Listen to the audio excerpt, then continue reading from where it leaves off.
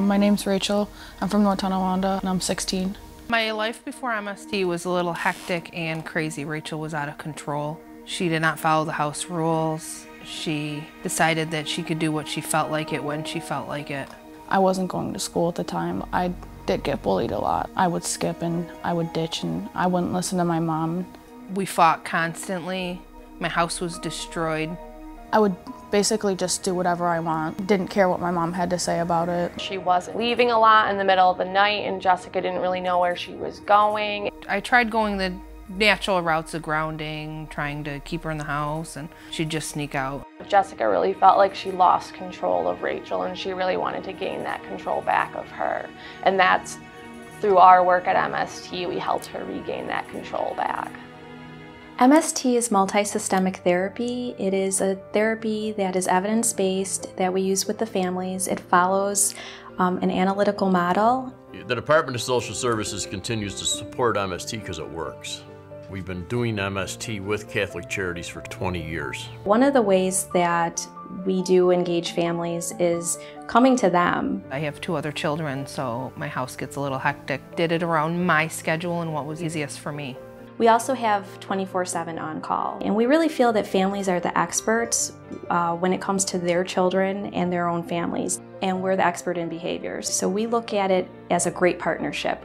When I think of MST, I think of help with knowledge, I guess, giving you the knowledge and tools that you need to be a successful parent with a child that has, behavioral needs.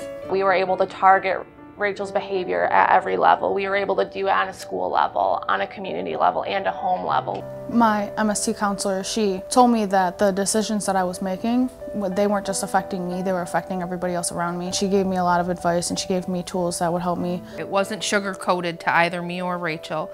It was straightforward honesty. We would talk about the things that could possibly happen, like at school or like outside of school, that might trigger me into making bad decisions. She was able to get into another school, because she knew as well as I did that she wasn't going to be a productive member of society if she stayed in the school that she was in.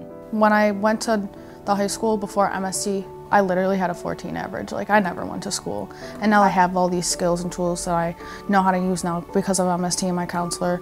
I'm like doing really good in school. Like, I have high 80s and 90s. Like, I have a job now. It not only keeps families together, but it saves the taxpayers a lot of money. One child placed in residential placement can cost $100,000 a year.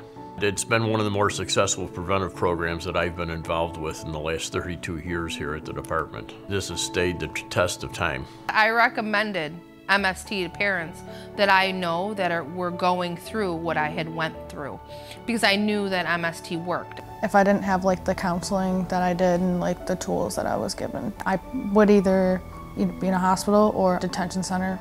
The difference is that we're healed. I guess that's the best thing, is we were broken and I thought beyond repair. I was able to put us back together because of the tools that I got. We've gone through a lot and we've come out on top, and MST has helped us along the way.